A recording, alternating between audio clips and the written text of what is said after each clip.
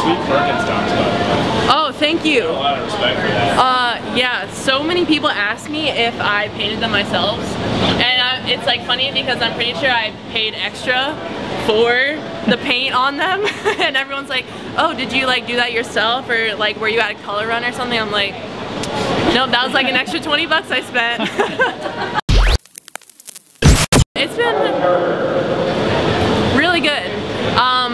We just got back into summer training, which I really love. Our hard practices are in the morning, and I think it's like you don't have to wait around all day to like get your butt kicked. You just like wake up in the morning and just go to practice, and you don't really have time to think about it. Whereas like during the school year, you have to like sit around all day and you're like, okay, I'm gonna have a really hard practice later tonight. So yeah, it's been really great recently.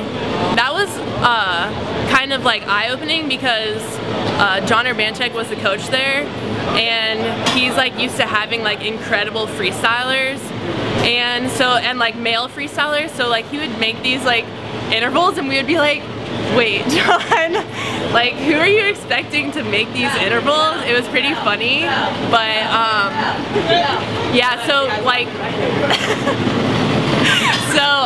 having that happen at camp and like being able to like do those intervals has kind of been helpful. I've like come back and I'm like, oh yeah, like I can do this freestyle stuff, and I think that it's actually like taken my freestyle to like a new level in practice recently.